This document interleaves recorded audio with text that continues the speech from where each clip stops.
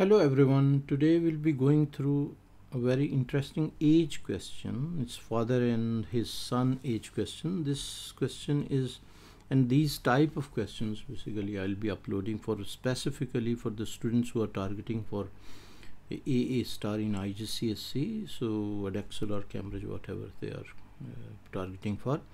So this question says a father is three times as old as his son. In 14 years time he will be twice as old as his son.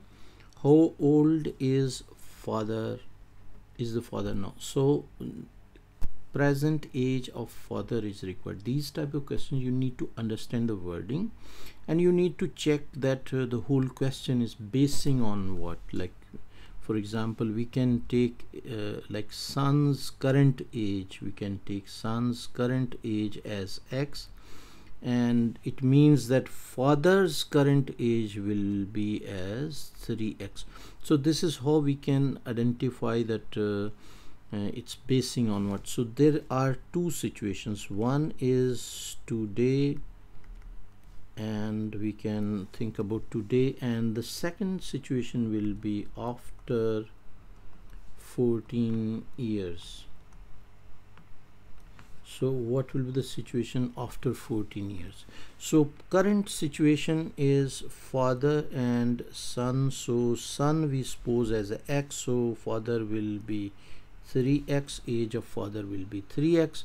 So if we check this one, like after 14 years son's age will become what? So this is father and this is son, so both ages after 14 years 14 will be added into both, so it will be, they are saying in 14 years time he will be twice as, okay, so this will become x plus 14 and this will be x plus 14 twice, basically the twice as old as his son after, so it will be x plus 14 multiplied by 2. So this will be after 14 years situation, and this is current situation. Hopefully you are following me and you are understanding each and everything.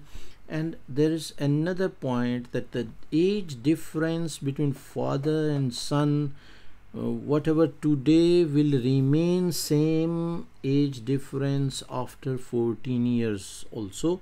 So this is the logic we will be using. So it means difference between the ages, like 3x minus x, which is current difference, will be equal to difference after 14 years, which is 2 into x plus 14 and minus x plus 14. So difference between the ages today will be same as the difference after 14 years. So now this is the algebraic equation which we will be solving, and we will be getting the value of x, and from there we can find the age of a father also. So we can simplify, this will be 2x is equal to 2x plus 28, we are opening the brackets, and minus x and minus 14, because this minus will be multiplied by plus 14, and we'll get here as minus 14.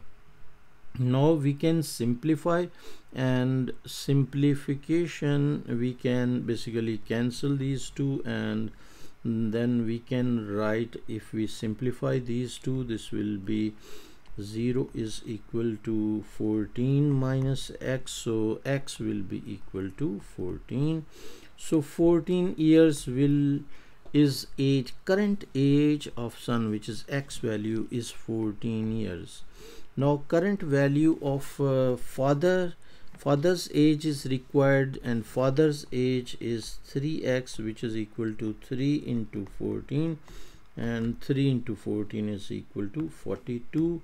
3 into 14 is equal to 42. So 42 years is age, current age of son, of father, basically 42 years is current age of father.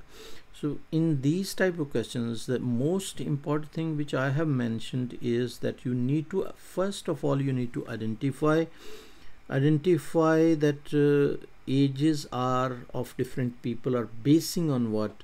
So in this case, age is father's age is basing on son's age, so we suppose son's age as x and father's age as 3x, and then we have basically established and formed the equation, algebraic equation. We formed this one, and that is by the condition of the question.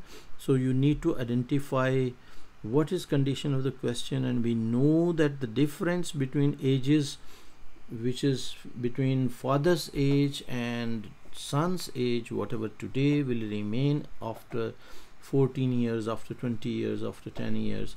So difference between those two people will remain same. So we use that property and we found the value of x, and x was son's age and 3x was father's age, so we identified father's age as 42. Hopefully you understood. These type of questions are helpful for your skill improvement, and specifically for the students who are targeting for better grades. They should go through these questions. Recommend this channel to your friends and class fellows, and subscribe also, and introduce this channel to your respective teachers. Thank you very much for watching. Take care. Bye.